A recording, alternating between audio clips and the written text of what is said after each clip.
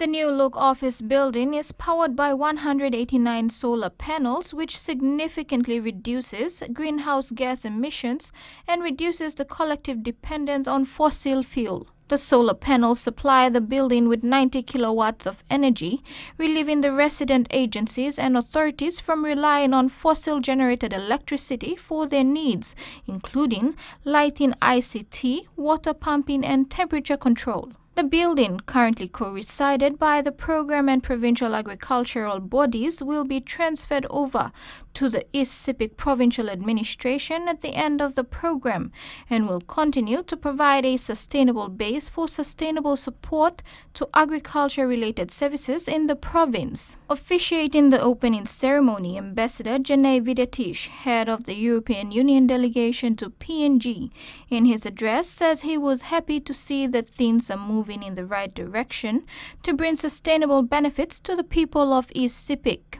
The East Sepik Acting Deputy Provincial Administrator James Baloiloi expressed his appreciation to the European Union for funding the EU STREIT PNG program and the interventions that the program is doing in East Sepik and Sundown provinces. Thanking the European Union for its generous funding support, Dr. Shubin San, the EU STREIT Programme Coordinator, said the new climate-friendly facility, which is fully powered by solar energy, also provides a space to welcome, advise and serve the farmers, including interested women and youth, who play very important roles along agri-food value chains.